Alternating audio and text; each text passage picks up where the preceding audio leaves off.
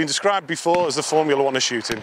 It's the ultimate in precision. The target that we're looking at, the actual 5 is 10 inches wide at 1,000 yards. That's really, really small, and the V-ball is 5. So, you know, it is really, accuracy is everything. Today is the official start of the European F-Class Championships. So we've got 13 countries here this weekend. We've got, obviously, from the 4 corners of the UK and Ireland, we've got Lithuania, Germany, Spain, Italy, France, Croatia. We've got a team come from South Africa, another one from the USA. We've got some Australian competitors. So we've got a really mixed bag this week, so it's great, it's great. I think we've got 187 altogether. When you think you go to 1,000 yards and you're technically shooting at a 10-inch target, that's the bit that matters. You know, it's amazing really that we can get so much accuracy out of a 308 or, you know, the F-Open rifles.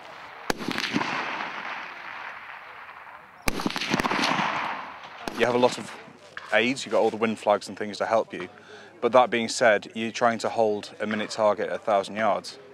So, you know, when you're shooting 10 inches at 1,000 yards and you're trying to hold that, it's a completely different game. You know, minute of Bambi at 100 or 200 yards is one thing. I know it has its own challenges because, you know, with the stalk and everything, but to hold the minute at 1,000, it's tricky.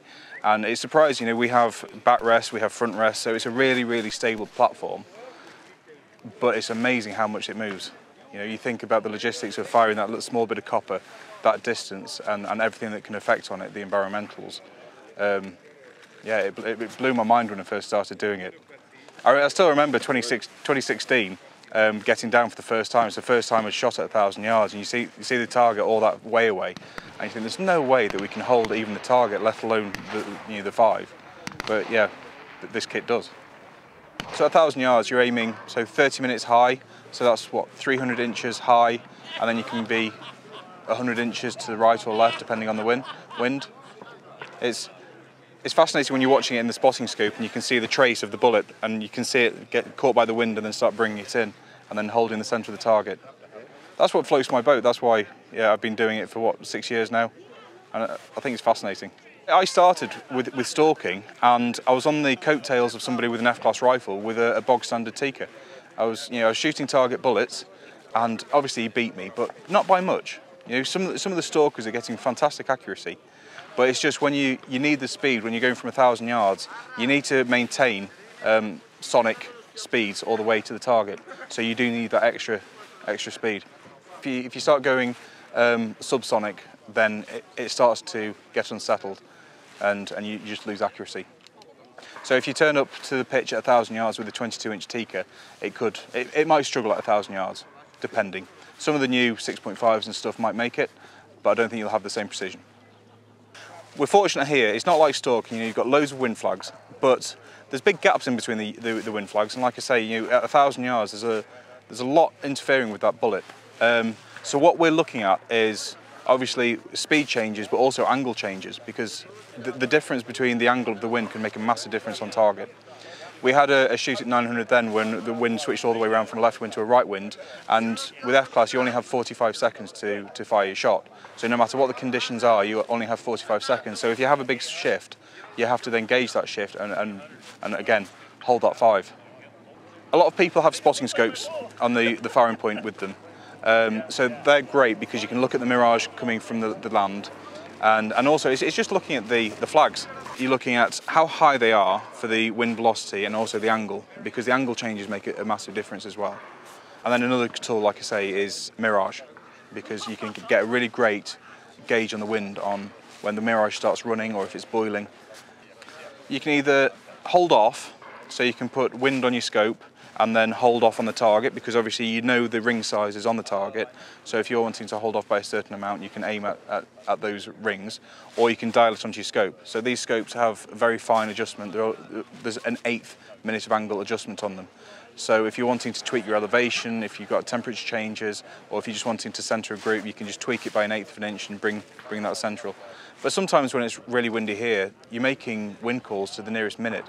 You know, so you've got 1/8 adjustments on the scope, but you're making big changes sometimes.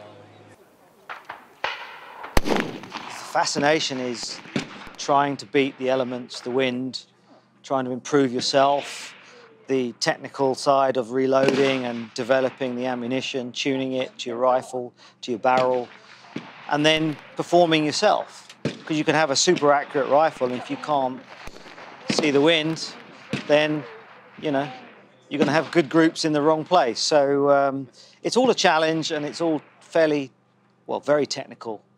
And the rifle setup, you may have seen an FTR rifle previously. This is a different class. So we shoot rested off a front rest.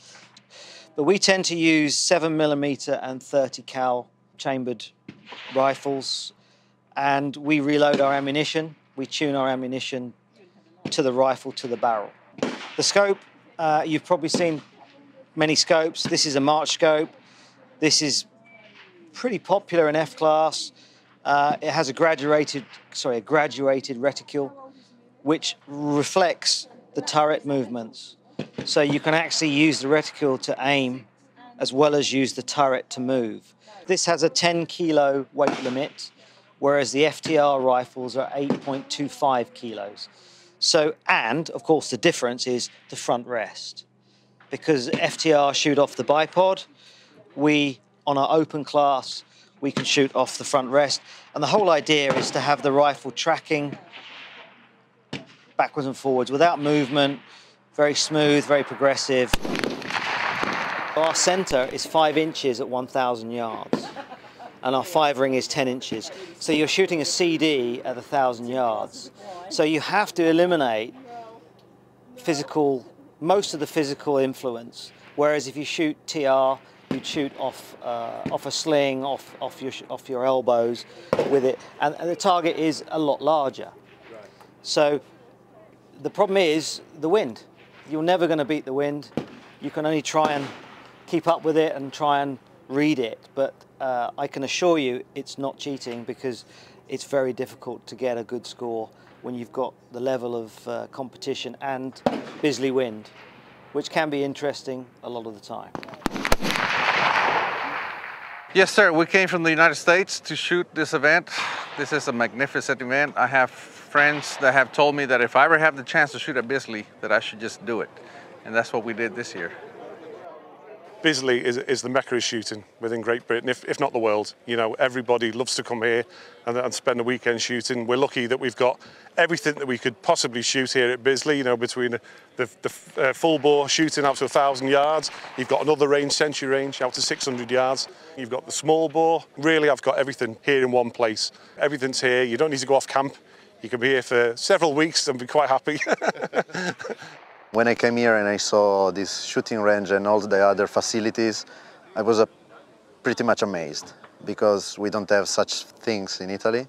Being here with the best shooter, let's say in Europe, but also from all over the world, it's an honor and it's a pleasure. It's an absolute pleasure to be here, and for us it's the holy grail of Bisley. If you're a golfer, you go to St Andrews.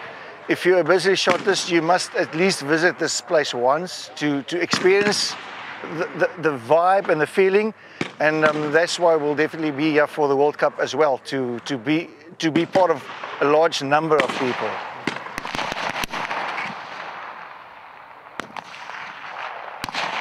This is the ultimate way to test yourself, to get the most accuracy out of your hunting rifles. Once you start dipping your toe into F-class and you start learning how to reload and shoot long range and just deal with the technicalities of it, you can implicate that into your hunting rifles. You know, if you've got your 22s, 250s, or your 243s, your 270s for your stalking, and you can really get the best load that you can get. And it becomes apparent really, really quickly when you start shooting F-class that you really have to get everything nailed, and it does help you with reloading. With you. It becomes quite absorbing in its own right. It does, yeah, it takes over. yeah, it takes over. Yeah, I say I'm really passionate about it, and as I love my hunting and I love this side of it, so I get the best of both worlds.